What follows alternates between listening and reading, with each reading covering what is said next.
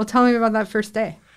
Oh, I was so like relieved to finally be there. I think. Right. You've been prepping for the anticipation of that first day. Yeah, it was cool. Like the first day was cool. It was a nice, it was nice to like meet the cohort of people I was going to be with. Mm-hmm. And I sort of immediately very much liked like that group of people.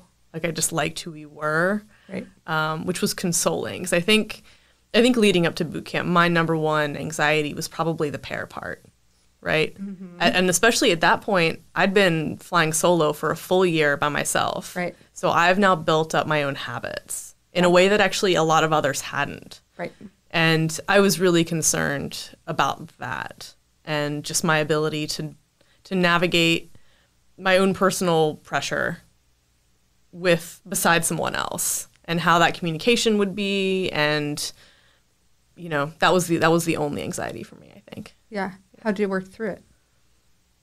Well, I'm not terrible with people and I can communicate, but it turns out I have a lot of anxiety. Got it. So in actuality, it was pretty much just fine. Right. It was just the leading up to the unknown. Yeah, right. It was the unknown, and that was what it was. Yeah, lots of unknown, not knowing the people, mm-hmm. and then not knowing that process of working with other people. Sure, and that's why the people probably stuck out to me on the first day, as I was greatly relieved that I was not going to have a problem with the vast majority of people there. Yeah. So that was good. That's great. Yeah.